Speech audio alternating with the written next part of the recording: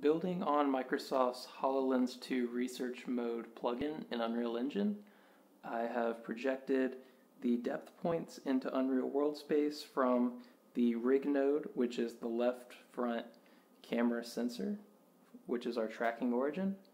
And right now in this video, you are not seeing the points directly on the photo video, the RGB image, because the photo video camera has a transformation from the depth camera sensor.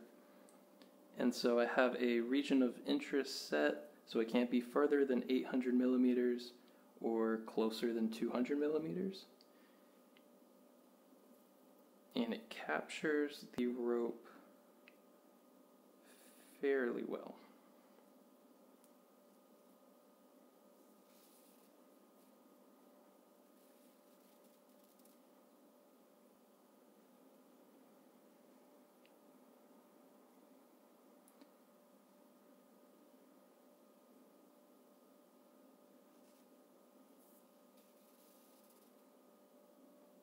And to test another object, I'll be using this box and water bottle.